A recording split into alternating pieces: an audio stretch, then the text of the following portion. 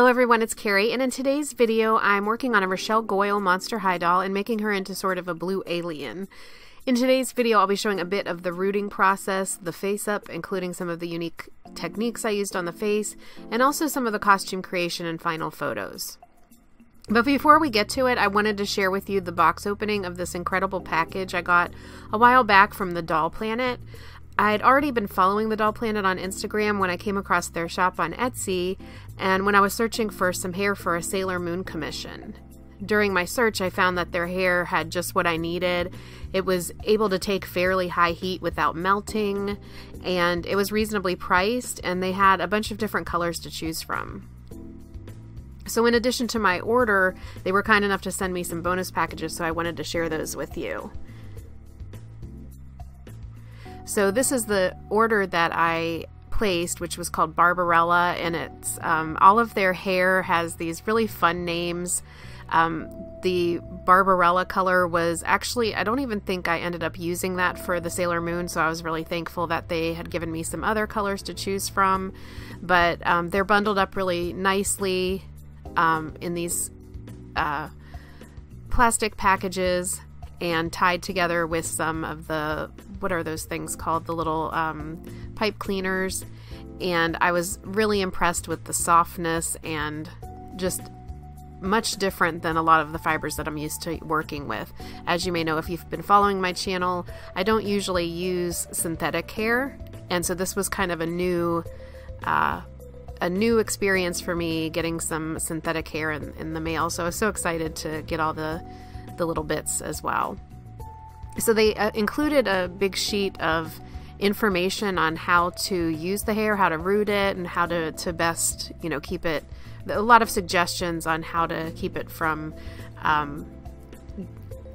getting like static cling and stuff, so of keeping it damp, and boy, it was a huge help. And when I had contacted them and thanked them for the all of the information in the package, she even gave me some more information on rooting, and I was so thankful, because while I still didn't follow her directions perfectly with the first rooting that I did with it, I saw exactly what she meant by keeping very small sections, just only a few hairs in each section, because it'll start getting heavy.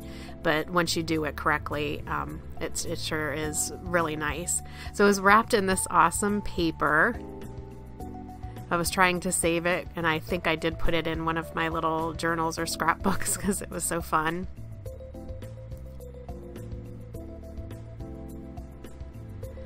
And I was just blown away immediately with this huge stack of hair. So going through all the colors, some of them have more hair in it than others, but you can mix these colors, you can like blend them together before you use them, or you can add just a little bit of highlights of one color to the other. It's so exciting to have this many available colors in my collection. And while I haven't used them as often as I would like to, I'm really so much look forward to using them. I usually use because of the type, it depends on the hairstyle that I'm trying to create. If I'm trying to create something that's like a big 18th century hairstyle, or a short hairstyle, a lot of those I'll tend to go to either alpaca fiber or the yarn. But these, if I want something like a really long flowy hairstyle or super long to the floor, like Rapunzel-like hair, I'll definitely choose these first. And so I'll be getting to them more in the future, because just watching this video and doing this voiceover and looking at these gorgeous colors, like look at that smoky light pink color, and that green is just really my thing, and then this dark red called Red Wedding, and I just love the names that she has for some of these. Like a lot of them are from like Lord of the Rings names and Disney names, and just very fun names for all of the colors, and just so gorgeous. So this pack here, this is the this is the deluxe rooting kit, and it sells for about $45 on their Etsy shop, and it is full of goodness. I'm not sure if it comes with an extra pack of hair, but as you can see, there's a little hair bundle in there as well. This really pretty pastel cotton candy kind of pink. And then more information about how to set up your rooting tool. It comes with some galaxy glue, it's called. I like how their theme is so cute. It's the doll planet, and it's all kind of like space person, alien or space girl themed. Very fun. But this is the rooting tool it comes with, and I have used it, and it's great. It's I would highly recommend it, especially if you're a beginner. I'm used to the one that I have, so I haven't used it as frequently, but it's definitely great to have, and it's very similar to the one that I use, but mine has a different ball on the end. And then a hemostat is included, which is always awesome to remove the hair, and then some rooting needles, which are in this nice little package.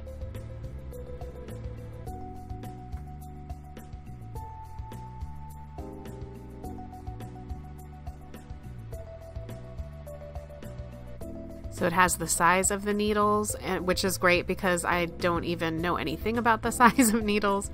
And I break a lot of needles, so it was so nice to have this extra pack.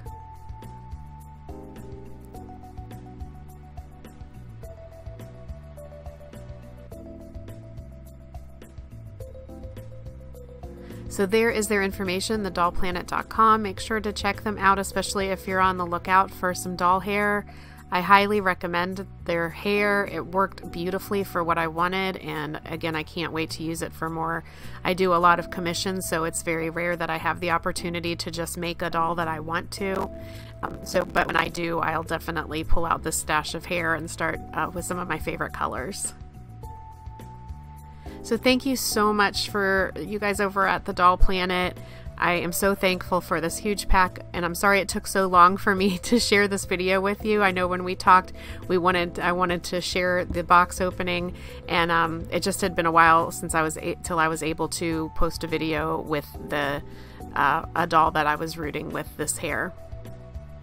So these are some of the colors that I chose for my Sailor Moon, and you can see I'll show a photo of the Sailor Moon and how she turned out.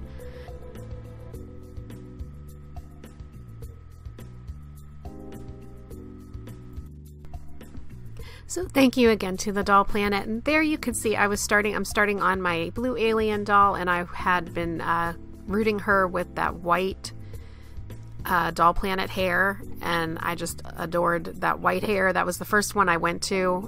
For some reason, it just struck me, so I decided to make this doll using that white hair.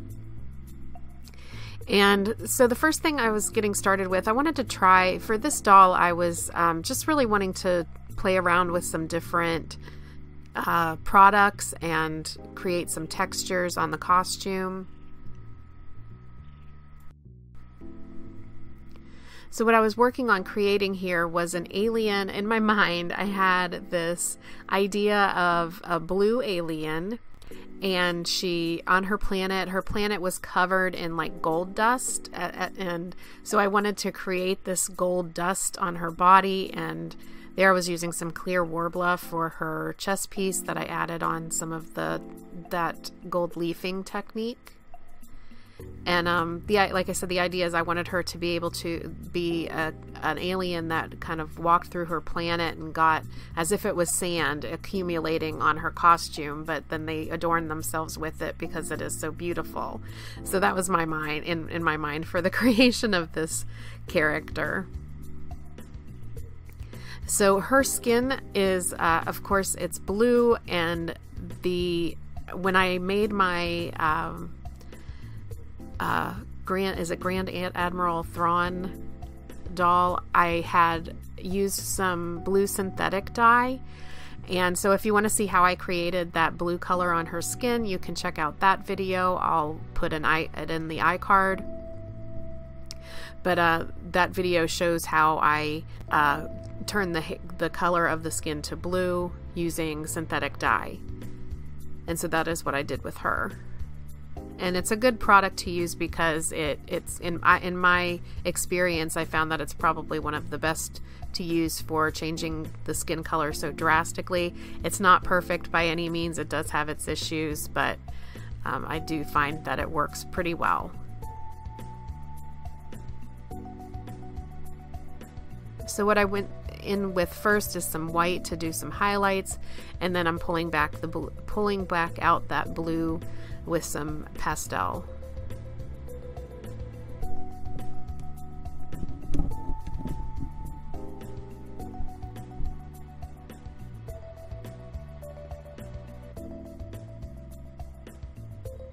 I'm starting in with the first layer of yellow because I'm going to give her a sort of dusty gold features around her eyes.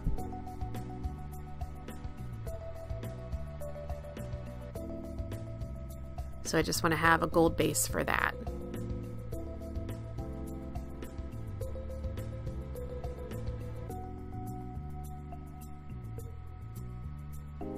Rochelle has always been one of my favorite Monster High dolls to work with. I like her face shape, and she was one of my favorite characters as far as Monster High goes too. What do you guys think of Rochelle? Do you like her? Is she one of your favorites, or who is your favorite Monster High doll?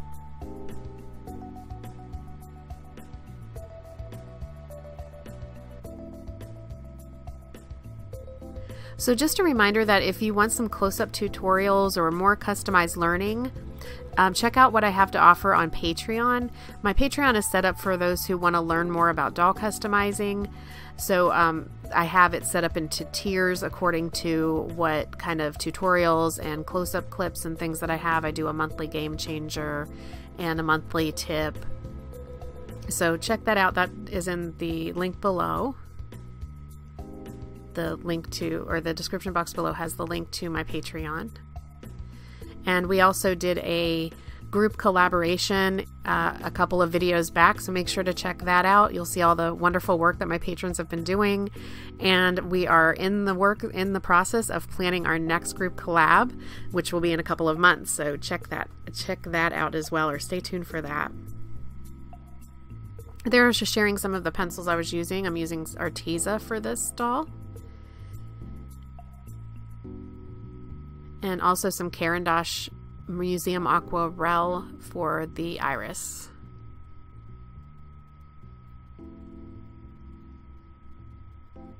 So also, if you're interested in learning, I do have 2 full classes on Skillshare. One of them is doll hair rooting with yarn, and the other is a step-by-step face-up. Both are for beginners.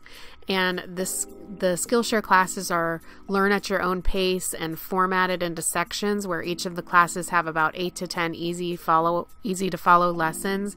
There's opportunity to ask questions, and you do a class project. So if you're not familiar with Skillshare, it's a learning platform where the classes are available for there's classes available for just about every creative type of everything creative. So my favorites are like the watercolor painting classes, color theory, figure drawing. I've taken as many classes as I can fit into my schedule. A lot of these classes really help me level up my art. So if you sign up through the link in the description box below, you'll get 2 free months of Skillshare with no obligation to continue. So I recommend take advantage of that.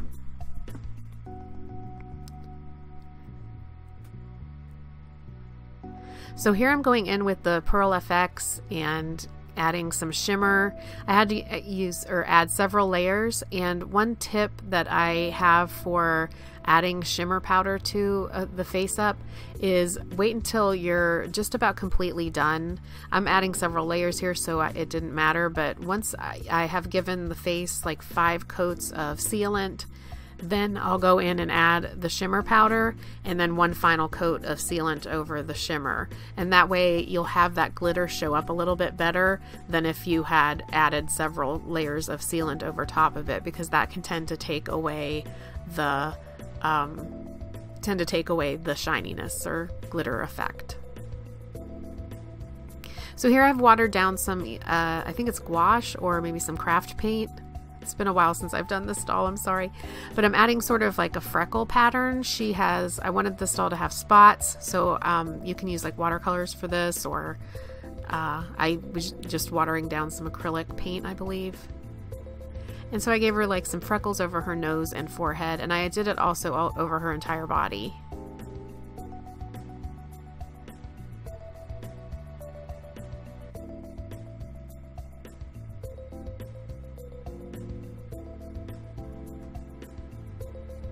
So I'm going back in and adding even more shimmer.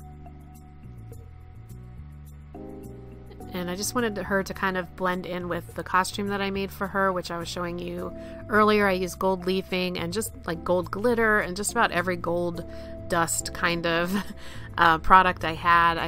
Like I said, I used this gold leafing, and I just really wanted to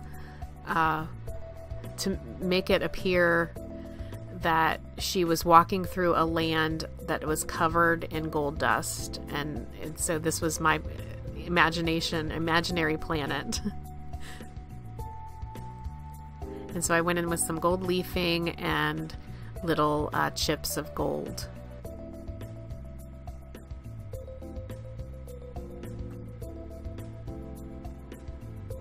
So here's a look at her entire body. I clustered the freckles in certain areas around her knees and on her sides and around her chest. And I used several coats of Mr. Super Clear to seal that in.